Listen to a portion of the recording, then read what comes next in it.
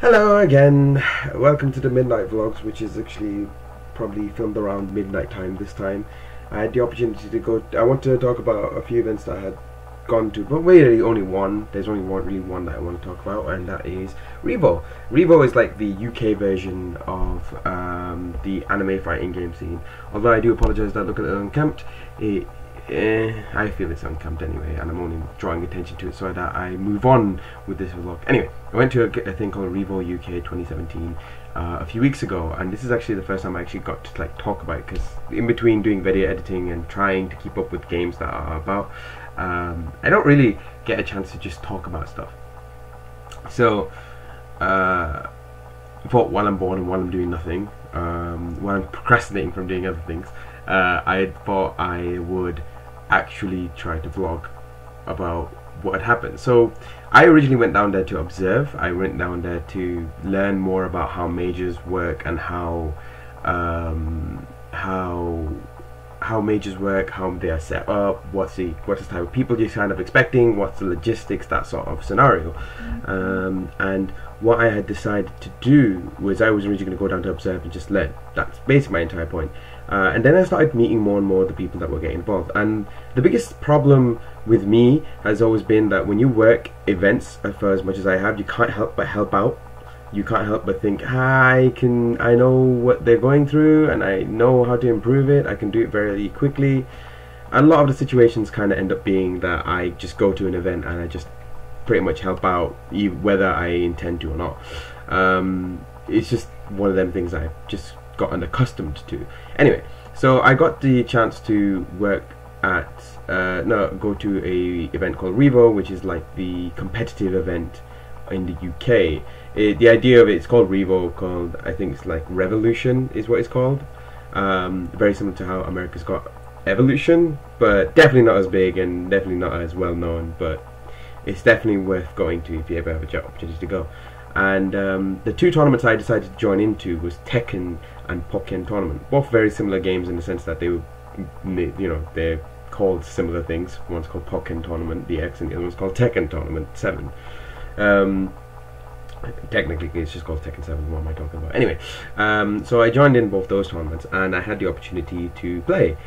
And to be honest, I realized I don't have the competitive bug, but I enjoy joining in. I like it when I have the opportunity to join in something where I know people will understand. I'm not the most knowledgeable of the game, but I kind of went in with the pretense of, let's see if my dumb gameplay works, and kind of did.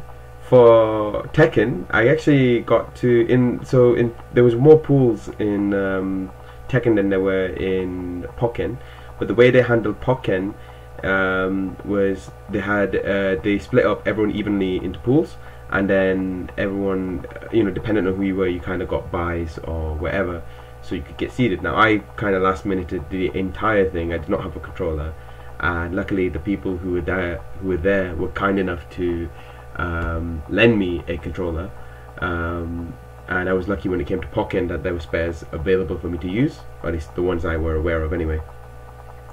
So I was so I started off with Pokken. So it's a 3-day event. Starts off on a Friday, Saturday, and then a Sunday. Friday is pools for Pokken, and Saturday would be top 8s for Pokken. Tekken was pools for Saturday, and Sunday was top 8. And to be fair, on this Friday, Saturday, I was hanging out with the Pokken crew.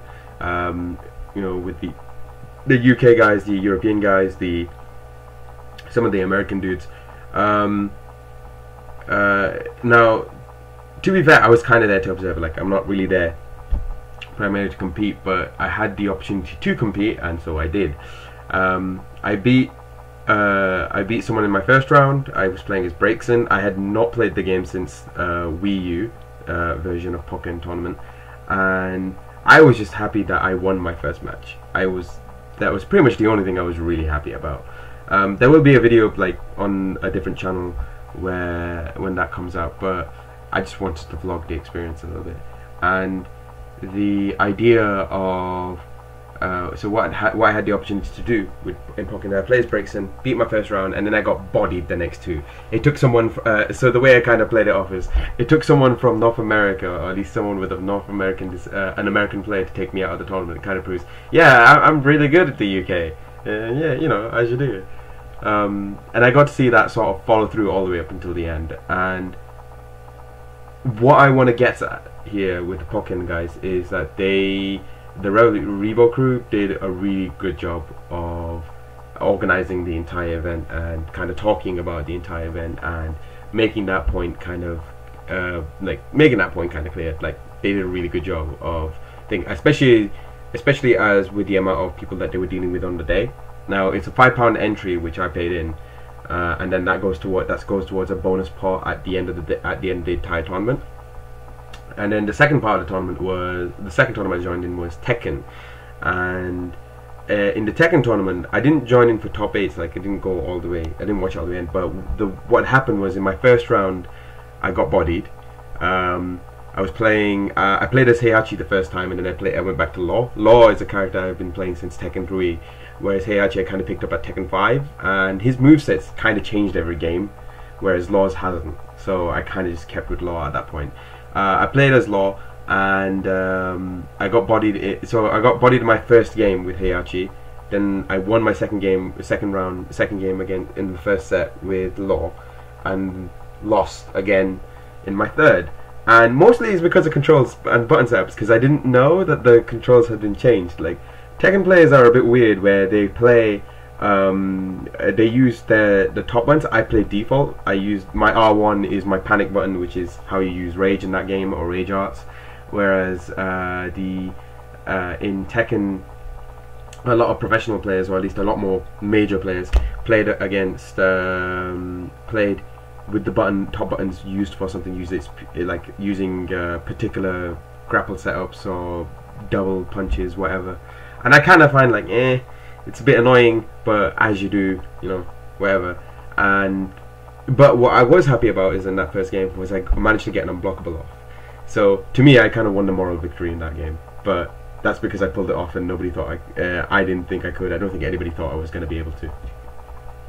And then then I got sent into losers, and that's where things got interesting.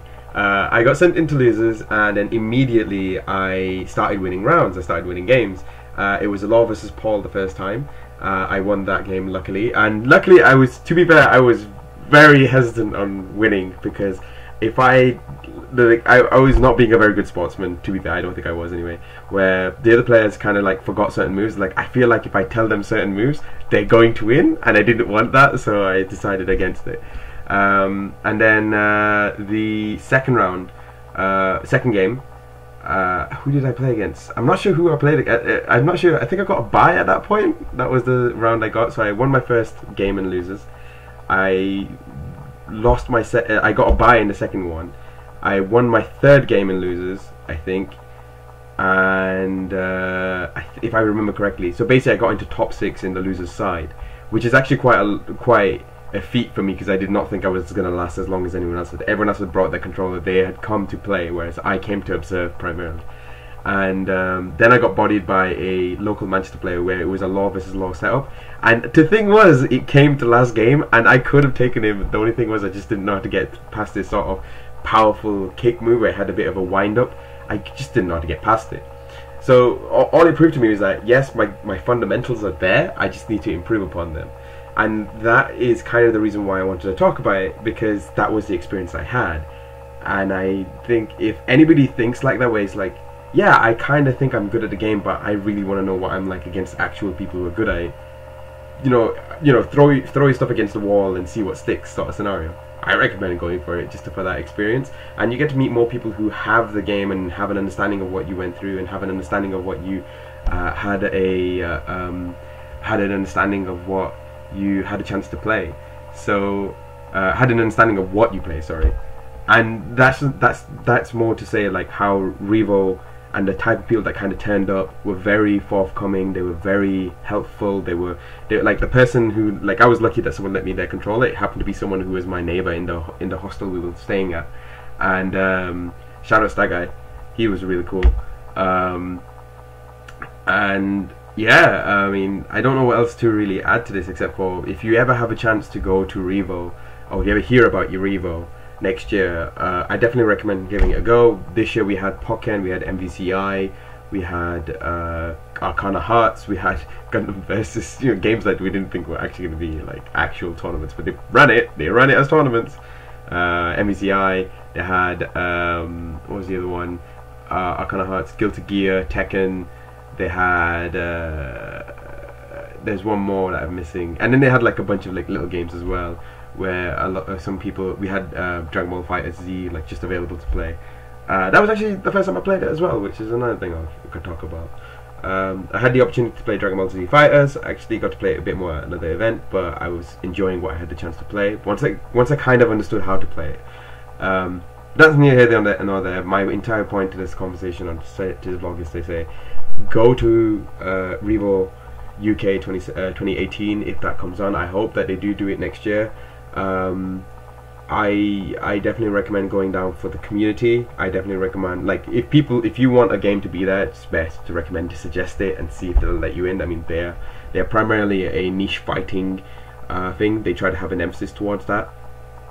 So for example, outside your Street Fighters, essentially. But anything like Tekken, anything like MVCI, and anything towards Pokken Tournament DX, which was actually the only game that was had a tournament on Switch. Yeah, I recommend going. And if you are a fighting game enthusiast, or you just want to meet more people in the scene, you want to learn a bit more about how to play the game, like what to think about, or if you just want to just hang out with people, you can go as a spectator as well. Go down to that as well. So yeah, I hope you enjoyed this little random ranty kind of vlog. I do apologize that I don't update more enough, but I want to try and talk about these when and if I can, and if I can have more time to talk about it. But in either case, if you do enjoy it, like, whatever, I don't care. In either case, comment, just say which games you want to see, and yeah, I'll see you guys next time. Bye bye.